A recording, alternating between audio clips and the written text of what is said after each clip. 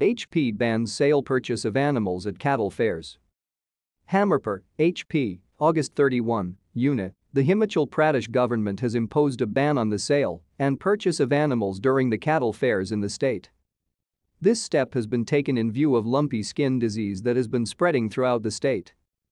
It has so far claimed more than 1,000 lives of animals, according to a spokesman of the Animal Husbandry Department. According to the report of the State Animal Husbandry Department, so far 33,966 animals have been found infected by the virus.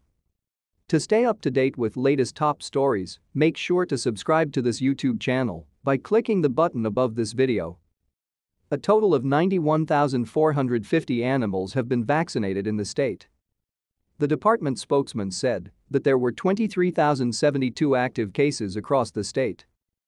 Animal Husbandry Department Director, Dr. Pradeep Sharma, said so far no cases of lumpy skin virus have been reported from any of the 4 farms of the department. Cases are coming up in private dairy farms, and officials have been asked to keep a close watch and make animal owners aware. Vaccination campaign is in full swing.